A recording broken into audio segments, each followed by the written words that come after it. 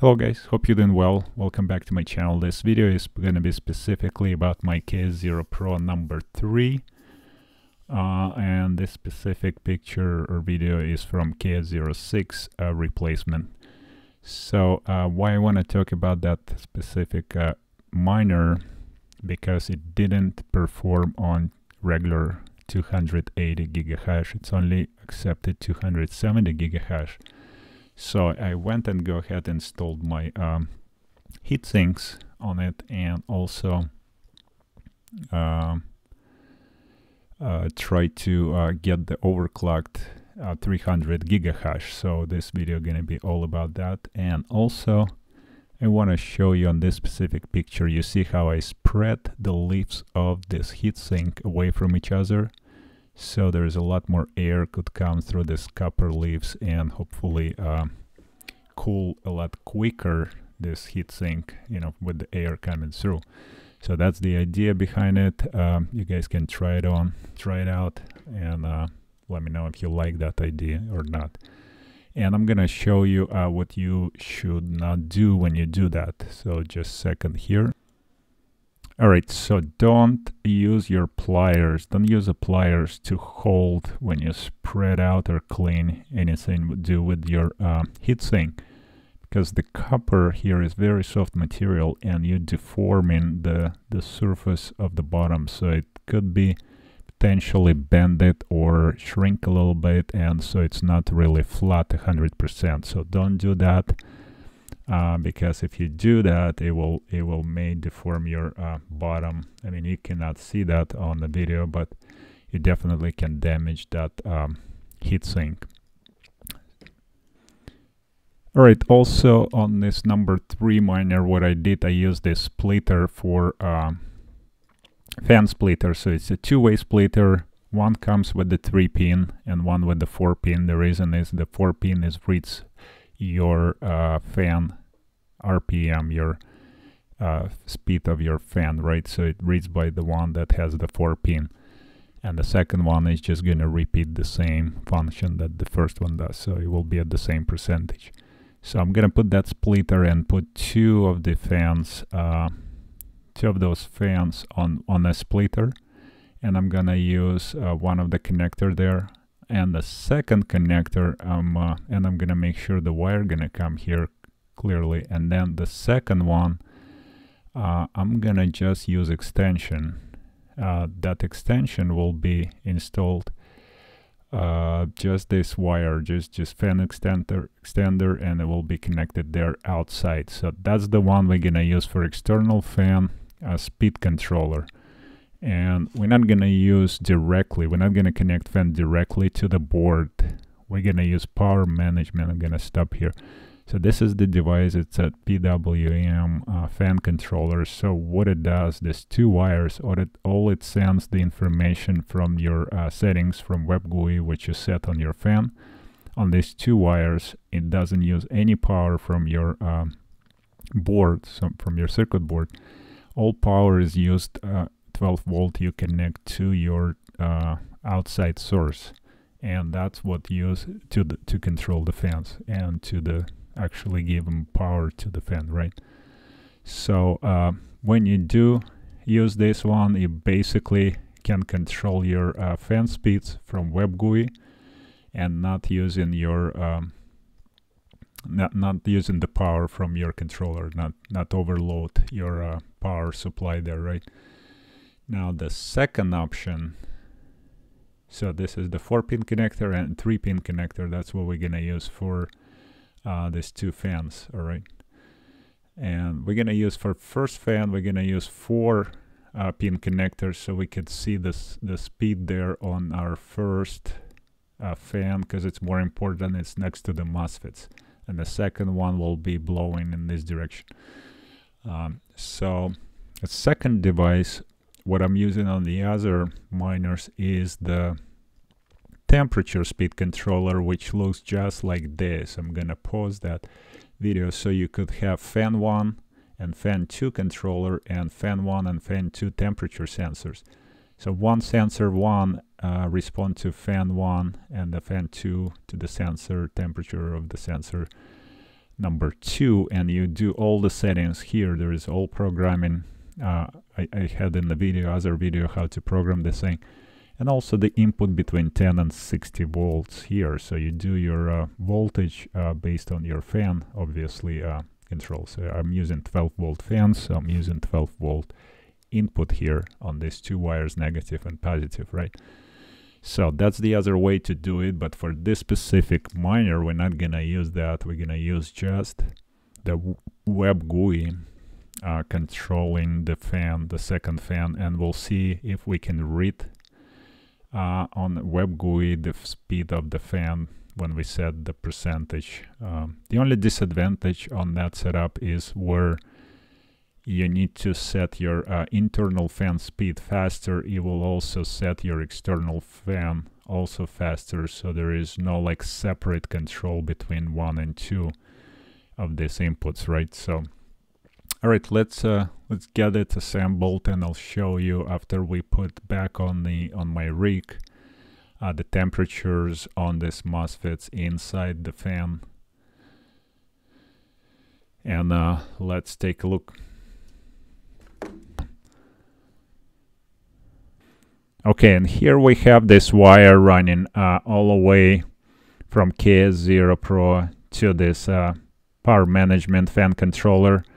And then the so that control comes here from the KS0, the power comes from the power supply, and this is our fan, goes to the red connector, fan number 3 for KS0-PRO-3.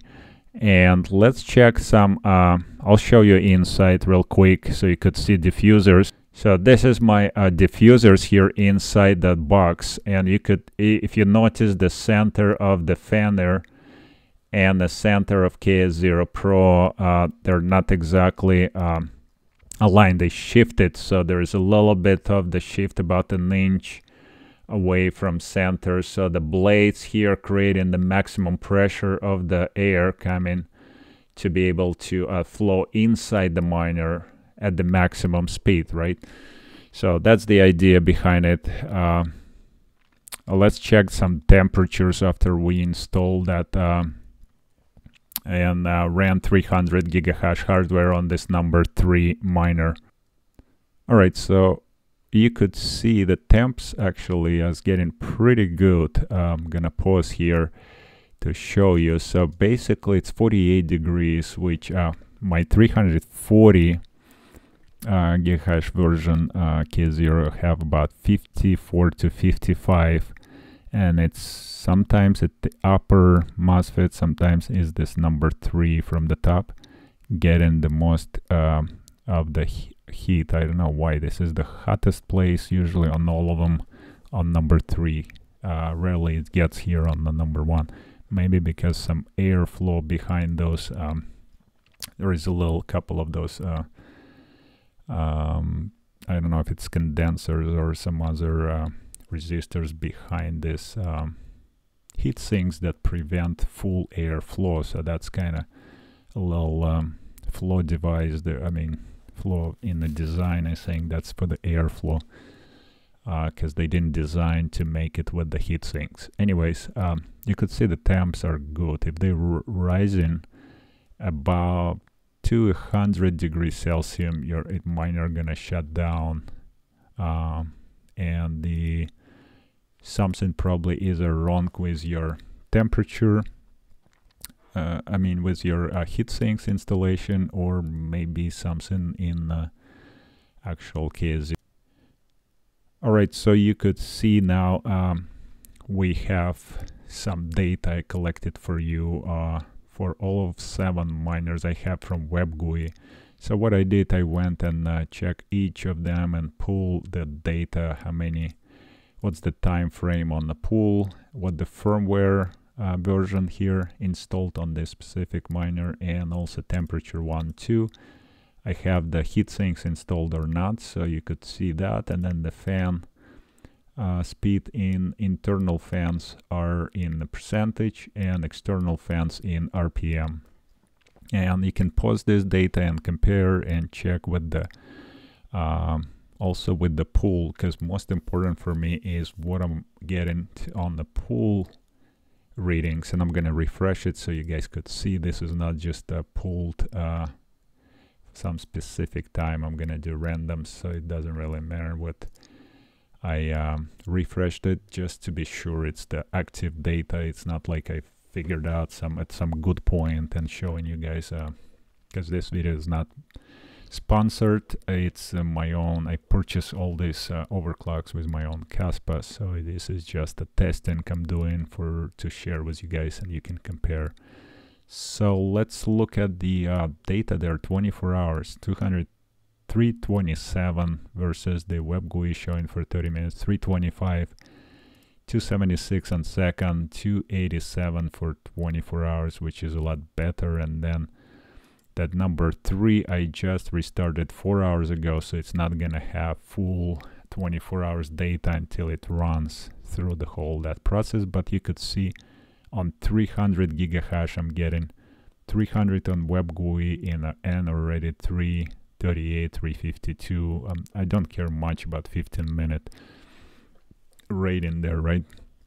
And then this is my number 3, the RPM for the external fan control on the WebGUI. I'm gonna show you guys in a minute there.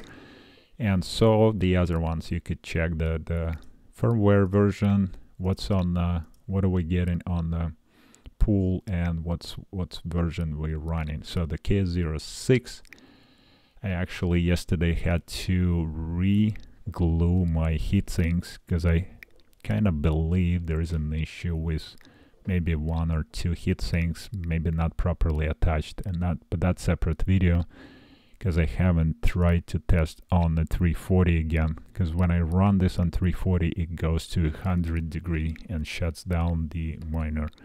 So I reglue it. I'm gonna let it run maybe another day on 320, see if it's stable, and try 340 after that.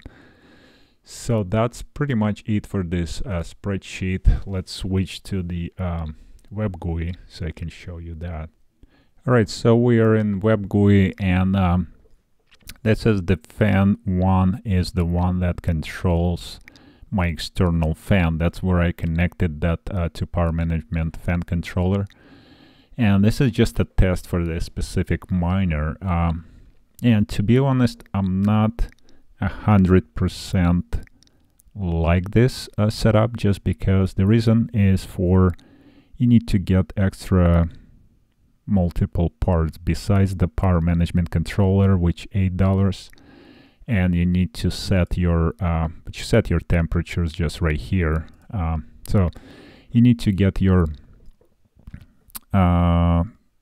splitter, that's about $3, maybe $3-4, right? And then you get to have extender to another one, that's another maybe $3-4. So you're roughly looking for $20 to do this setup, plus the wire to connect to PSU, you know, that power management device, versus when you use your temperature controller, fan controller, all you gotta do, it's a $20 device investment, but it controls 2 fans individually. You can set temperatures how you like, and it will be separate from the miner, because you could set these fans to 100% to run internal as you wish, and then the external fans you can control by temperature changes on environment, not based on the WebGUI, because I don't really like after settings when it switches here around the after, and it doesn't really give you a great